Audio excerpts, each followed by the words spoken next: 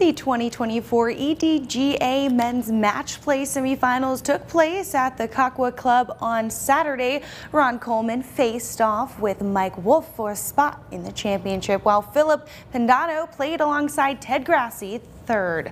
Here we are on hole number 7. We've got Ron Coleman on the green. He's attempting to finish this hole with a final putt. It's lined up but doesn't have enough juice to make it all the way. Now for Mike Wolf, it also came down to a short putt to complete hole number 17. We'll head over to the final hole of the semifinal matchup for both players. They struggled to get up this hill. Here's Wolf attempting it, but the ball comes rolling back down. Then Coleman chips it up and over, coming in close proximity of nailing the shot.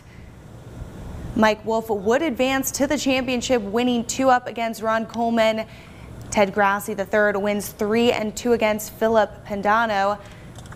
Wolf and Grassi will face off in the championship on Sunday at 1 p.m. That's a wrap on sports. We'll be right back.